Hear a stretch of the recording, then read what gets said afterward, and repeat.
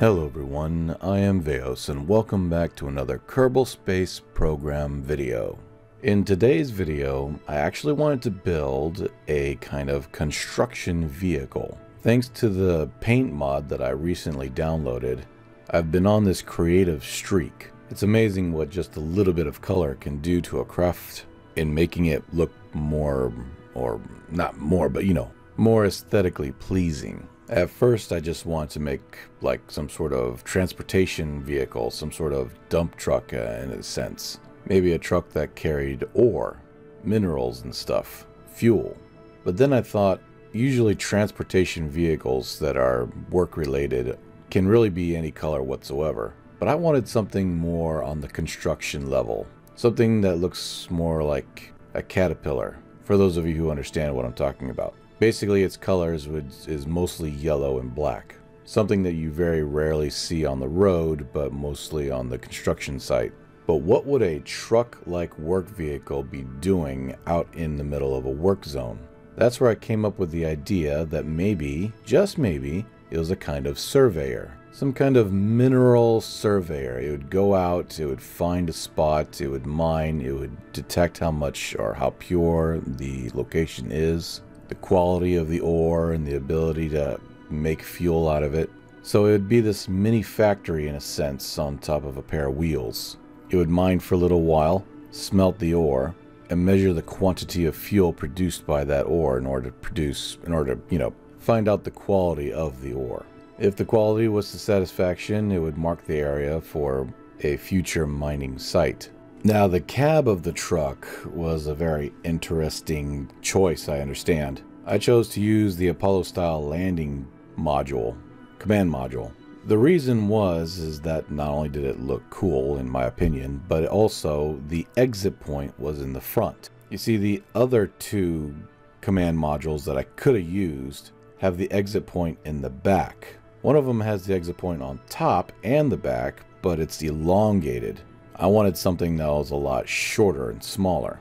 So the small little lander can was only a one-seater. It had the opening in the back. And as we all know, as long as we've all been playing KSP, if you have anything close to that damn opening, it's going to say hatch obstructed. It needs to be like frickin' 30 feet away from anything in order to be unobstructed. It's, it's part of the game, of course. It's just something that people who play this game have to get used to. There is a loophole, of course. I could talk about that later, but the loophole wasn't going to work in this situation. I didn't want some sort of giant gap in between the construction vehicle's equipment and the cab. I wanted it to be seamless and all in one shot. And of course, the other command module that looks like a truck or something that you could use for a rover is just so damn long. It's a two-seater, great, but it's just so damn long. It would force the Kerbonauts to either pop out the top and find some sort of ladder mechanism in order to crawl all the way down to the bottom, or again to have some sort of gap in between the back end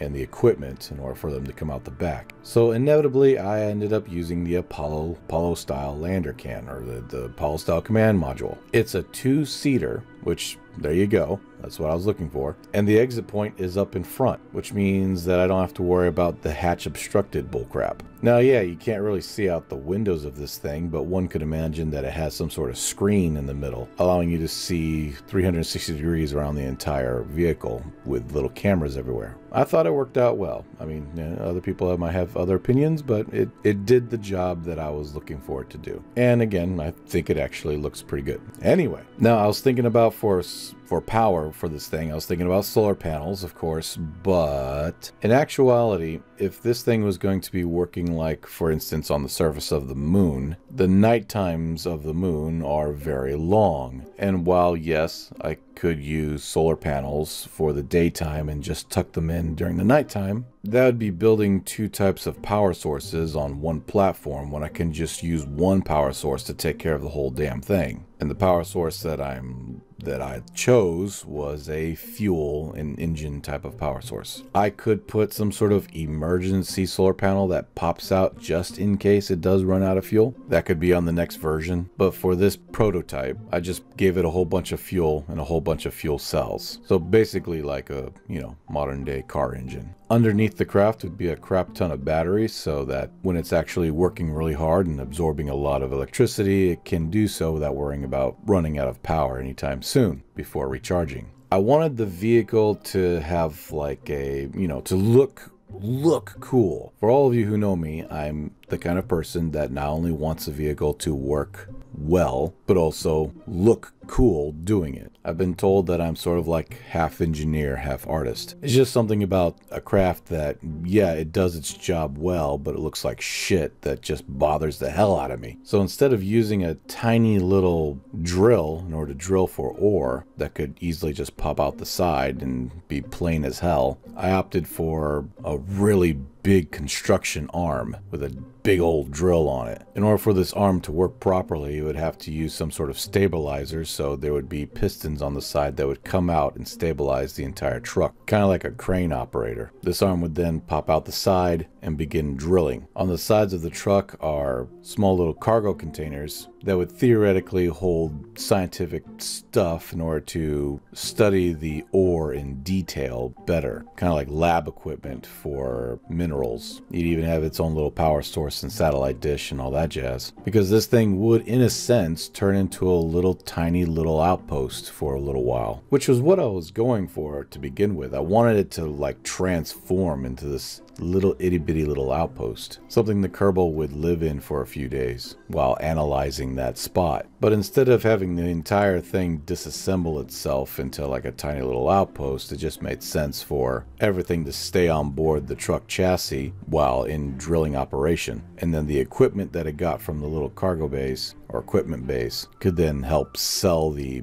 aesthetics of the truck becoming more of a small little outpost, mobile outpost. I even put little lights on top that spun, little caution amber lights that spun on the top during operation. Granted, I was having problems on figuring out just how fast I wanted them, but you know, inevitably it worked out. But there it is, the Ore Surveyor Mark 1, I guess. If ever I come back to this, I'll probably just go ahead and make it maybe a little bigger, maybe attach a habitat module to it for longer periods of stay in a certain area. I could have the centralize of the chassis maybe bend in half into an L shape to give it a more of a outpost feel when in transformation, but we'll see. Anyway, thank you so much for watching, and thank you so much for being a part of this channel. If you liked what you saw, please leave a like, and if you loved what you saw, consider subscribing. We also have a membership program. If you become a member, you get cool little emojis and badges and stuff next to your name. It's pretty cool. Check it out. And also, if you want to be notified of my videos, make sure to hit that bell notification, because YouTube will leave you in the digital dust if you don't. YouTube will always be YouTube. I don't know why that whole thing even counts as to why it even is, but there you go. I also apologize for my voice. It's I don't know, I just feel really tired for some reason, just drained. It's been a hell of a week.